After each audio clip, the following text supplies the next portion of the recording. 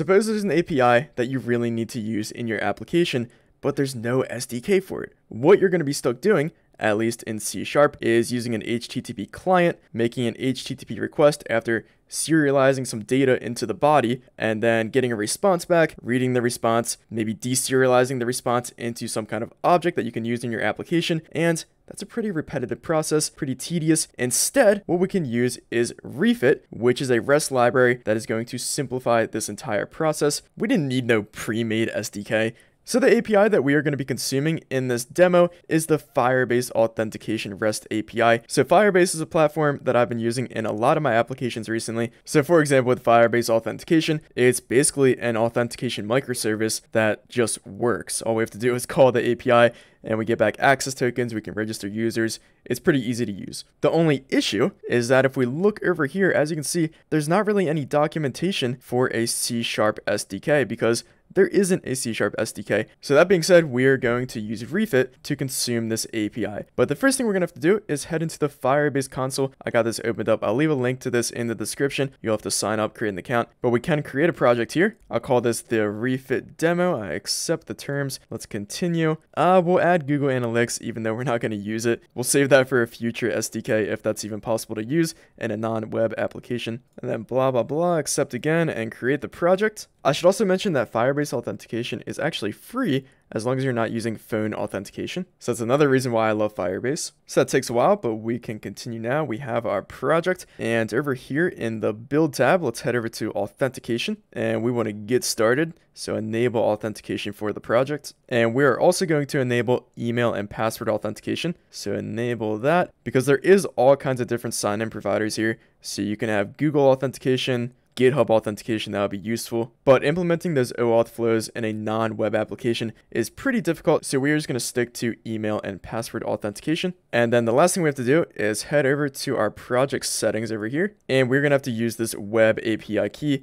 in just a second. But now we got everything set up. So back in Visual Studio, I have two projects here. So the console app, that's going to do all of our application stuff. And then we have our SDK, which is going to use Refit and actually make the API calls. So the first thing we're going to do is install Refit as a NuGet package for the SDK project. So let's search for Refit, and we're going to add Refit. And we're also going to add the Refit HTTP client factory package because I want this demo to incorporate the .NET host, and we need this package in order to do that. So here in our SDK, we're going to define our Refit services. So let's create a new folder and we'll call this services. And the way Refit works is that we create interfaces that contain methods that define the API calls that we want to make. So for example, we might have an FirebaseLoginService, and this will have a method. We'll make it a task so that we can call it asynchronously to log in. But login is going to have to take in some data for the user's credentials, and then it's going to have to return tokens for the authenticated user, and then we're also going to have to tell Refit the endpoint to call with this request data, and also if it should be a GET request or a POST request, etc. So if we look at the Firebase authentication documentation for signing in, called it login in our case, but that should be okay, same kind of thing. It takes an email, a password, and a return secure token property. So all of this data needs to be passed into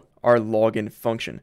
So we're going to create a folder over here for requests, and we're going to have a class for a login request. And as we mentioned, we need a property for the email, the password, and a boolean for return secure token. So that's all of the request data. We can use that as the parameter for our login method. So just a login request, and then this returns all of this data. So in this case, I think all I want is the ID token, the refresh token, and the expires in, which is in seconds. So let's create a responses folder over here for a login response. And we're going to have an ID token, a refresh token, and the expires in, which is a string. At least that's what the documentation says. But anyways, now we can use this as the response from our login method. So the login response. And then lastly, we're going to have to tell Refit that this is a POST request to the V1 accounts sign in with password route. And then we also have to pass in our API key as a query parameter here, which we'll demonstrate in a little bit.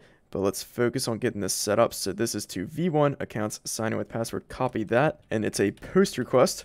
So import POST from Refit and then paste in that path. So that should be good for logging in. But before we can even test this, we're going to need to register a user. So let's create a new service over here, an interface for the Firebase Register Service. We'll have a single method to register. And if we look at the docs, this is a POST request to the v1 accounts sign up. So import post again from Refit, paste in that path, and we're going to need a register request and a register response. So same kind of stuff that we did for the login service. Let's create that request, a class for the register request. And actually our register request and register response are going to have the same exact properties as the login request and login response. I still feel like they should be separate objects though, although that could go either way, but I think I'm going to keep them as separate objects and just copy those properties into the register request, and then have a register response, just copy that and rename it to register response, and then we can import both of those in the register service. So the last endpoint that we're going to hit is the refresh token endpoint.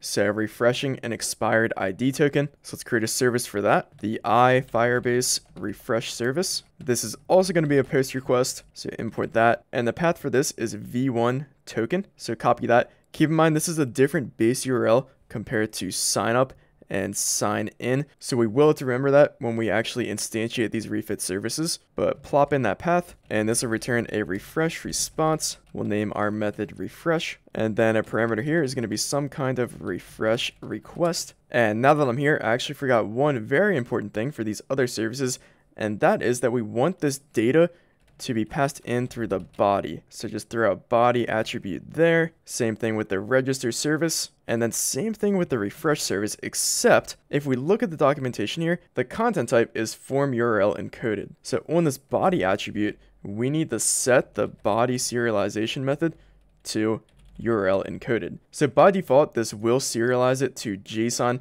and that's why we don't have to actually specify anything here, because we do want this just plopped into the body as JSON. So let's create that refresh request, and we need a grant type and refresh token. So let's get properties for these, a string for the refresh token and a string for the grant type. Although grant type is always just refresh token as the value, so we can set that here. Just make this a getter for refresh token. And then also we need to alias these. So refresh token needs to be aliased as refresh underscore token, and grant type needs to be aliased as grant underscore type.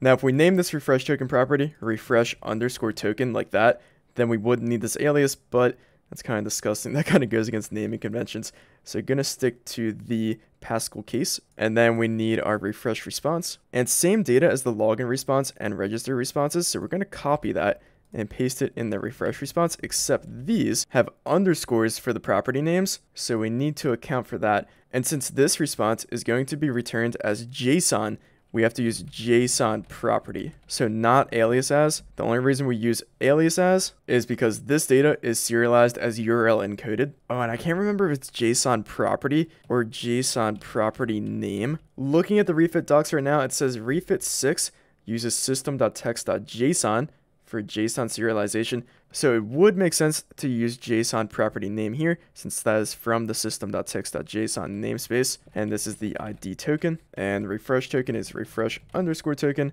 And then lastly, expires underscore in. All right, that was fun. Let's import our response and request, and we should have all of the services that we need for the demo. So keep in mind, we did leave out a lot of API calls because otherwise this video would go on forever.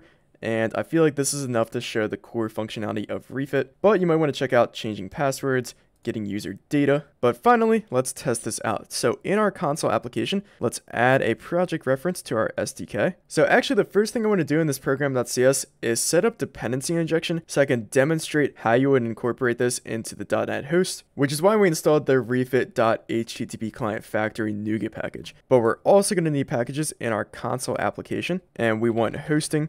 So that is Microsoft.extensions.hosting. Let's install that. And now we can take the host, import that from Microsoft.extensions.hosting, and create a default builder, pass in our args, and we'll eventually build that into a host. So let's get that host. Then we'll do a host.start, and then we'll use the SDK down here. But first, we're going to have to configure services. So this takes a callback with a service collection that we'll call services. And inside here, we can register all of our Refit services. So we'll take our services, and we want to add a Refit client for an FirebaseRegisterService, but we also want to configure the HTTP client. So import that from Microsoft.extensions.dependency injection. Let's move this onto a new line, and we're going to take that client. So that gets passed in via this action where we can configure the client, and we want to set the base address to a new URI And let's grab this base URL from the documentation. So this is identitytoolkit.googleapis.com. Copy that. We'll throw that into a string so we can reuse it. So the identity toolkit base URL, and then use that down here. So that'll be enough to call the endpoint. But what we also want to do is add an HTTP message handler. And we want an HTTP message handler that is going to add our API key to the end of every request. So we'll call this handler the Firebase API key HTTP message handler, and then we're gonna have to create that. Let's create that in our SDK. So a new folder, we'll call this HTTP and copy this name so we can create a class for it. So create that class, and this needs to inherit from delegating handler, which as we can see inherits from HTTP message handler. And on this handler, we want to override send async, and before we send, we want to take the request and we want to mess around with the request URI, and we want to set that to a new value, so a new URI. And let's create that URI using some string interpolation. And we want the original request URI, but then we also want to tack on an API key. And I think that's how we actually pass it. Let's check the documentation. Oh, and I was wrong. It's just key. So fix that. And then that API key can just come through the constructor. So generate a constructor for the API key. And then we can pass in our API key as the key for the request so that Firebase can distinguish our projects. So I'll put a breakpoint here so we can see this later, but now let's import this HTTP message handler. And there was some documentation here. Let me see, maybe it's on here, but it says our handler type needs to be registered as a transient service. So let's do that. Let's add a transient for this HTTP message handler. And let's pass in a factory function here that tells how to create our Firebase API key handler. And we want to do this so that we can pass in our API key through this constructor. So let's get our API key up here and we'll pass that into the handler. And let's grab that from our project real quick. So copy that from our project settings. And there we go.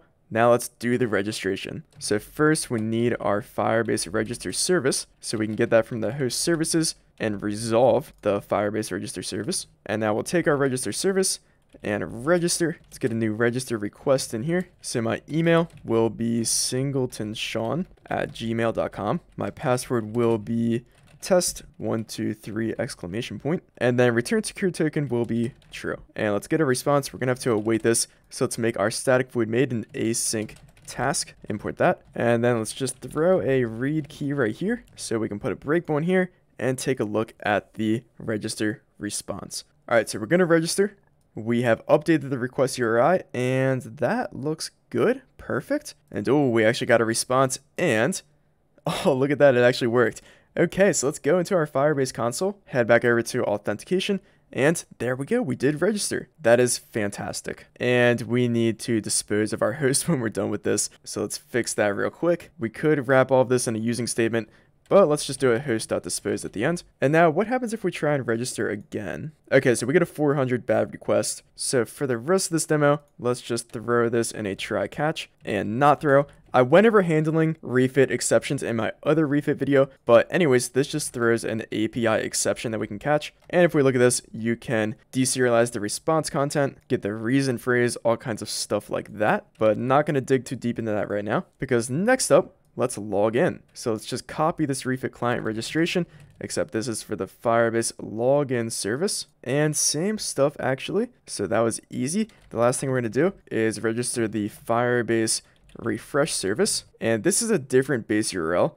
So we're gonna have to grab that from the documentation. So copy that secure token.googleapis.com, paste that in here, the secure token base URL. And we're going to use that for the refresh service. And this also needs our API key, so we will use our HTTP message handler again. So first we're going to log in. Let me just copy all of this, except this is a Firebase login service. Let's name it that and resolve that from our host. And we're going to take our login service and log in with a login request and get back a login response. And we'll plop a breakpoint down and make sure that we actually successfully log in, which we do. Let's look at the response, and there's our ID token and refresh token. So last thing we're going to do is refresh that ID token, even though it hasn't expired in this case. So we want our Firebase refresh service, get that from our host services. So resolve our refresh service, and that'll give us back a refresh response, and we'll use our refresh service to refresh with a refresh request. We don't have to set the grant type, which we actually can't anyways, but that should be refresh token. And then our refresh token is the refresh token from our login response. And hopefully this works. This one was a little bit quirky because our body is serialized as form URL encoded. So let's make sure that worked, and no exceptions.